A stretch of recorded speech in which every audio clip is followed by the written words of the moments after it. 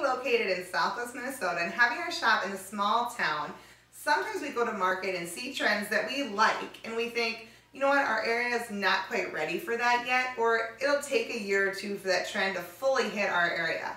But on the flip side, sometimes we see trends that we think, I am so glad we live where we live and people actually use their brains when they're shopping. So we've compiled a list of the 2019 trends that we are so glad did not hit Southwest Minnesota. For example, I grew up on a pig farm, and this is a pair of my brother's work jeans, and I have seen my mom put hours and hours of work into making jeans not look like this. But now, in 2019, for the cool price of $467, these muddy jeans could be yours. You know, sometimes I think we're in the wrong business because these jeans are a dime a dozen around my parents' farm.